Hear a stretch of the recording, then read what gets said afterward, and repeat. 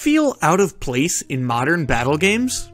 Does Assassin's Creed feel too manageable? Do you still enjoy the original Warhammer Total War? If you answered yes to any of these questions, boy do I have a game for you. Shadow Tactics: Blades of the Shogun put you in feudal Japan and with the mission of stopping the current party in power. As are for most strategy games, the real skill comes with the tactics, not with your command of the controls. Thankfully so, this game's tutorial takes a huge amount of time to complete and may not provide you with the answers to all the questions you may have.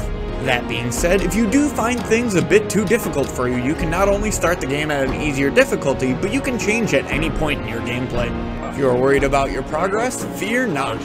There is a timer that appears on screen every time that has been over a minute since your last save. As handy as that may be, this broke the immersion for me and made it feel like this game wants you to use save scumming tactics to figure this game out. This game was originally released in 2016 and, as such, it feels old.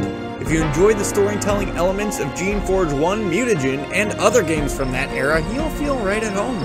Although you can rotate the camera perspective so that you can see more of the playing field, this perspective can make the game feel impersonal and also ruin the experience for me. That being said, from me, those who are invested in the game have given Shadow Tactics: Blades of the Shogun a rating of 90% positive on Steam.